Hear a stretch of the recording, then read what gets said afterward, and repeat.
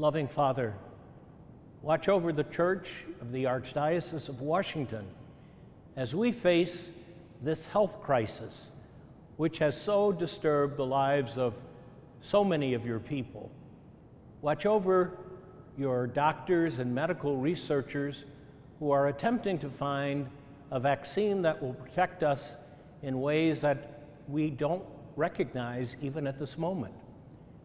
We also ask you to watch over those who are struggling because of the economic impact that this virus has placed on their lives and their families.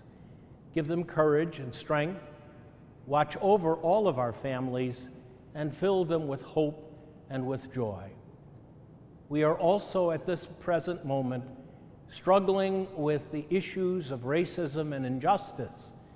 Help us to be faithful to the truth, loyal to our nation, and hopeful to all of our neighbors, so that we might live the highest standards of truth and justice that our nation is called to live, and that we might learn to love and respect one another as the brothers and sisters that you have called us to be.